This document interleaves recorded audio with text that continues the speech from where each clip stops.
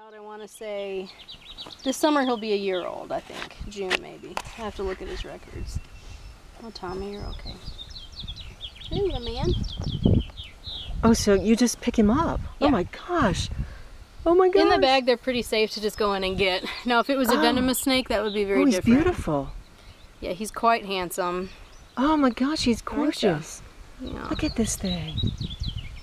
Man, he's beautiful. Will you pose for Linda? Yeah. Yeah, pose there. I want to get He was kind of orange gold. Oh my gosh, he's crawling right up you. Yeah. I'm a big warm tree, basically. Really? Retics, when they're little like this, are up in the trees a lot. When they're bigger, he'll be 20 feet long or so as an adult. 150 plus pounds. I'm just turning it on movie mode and just watching him move. We're recording. He's just gorgeous. Hey, there he goes. There he goes. Maybe I should put my hand down there? You can pick him up and pull him right back around, or you can let him. You can let him travel.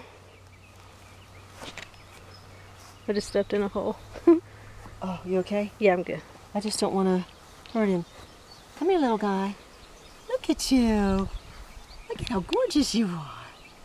He's beautiful. Oh my gosh. He's so beautiful. I think he's one of my more handsome snakes as well. He's fathered a few clutches of babies for me. Really? Yeah, he's been a daddy. He's been a good daddy. When you breed king snakes, because they eat other snakes, you have to be very careful about introductions and making sure that they're in breeding mode and not feeding mode. Wow. You could end up with one less snake in the morning. Oh, wow. So. Okay. Wow.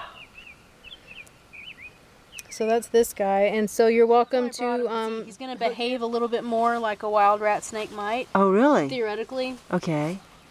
Come here, Tommy. This is Tommy? Tommy. Because he can't see, speak, or hear, if you're familiar with the Who.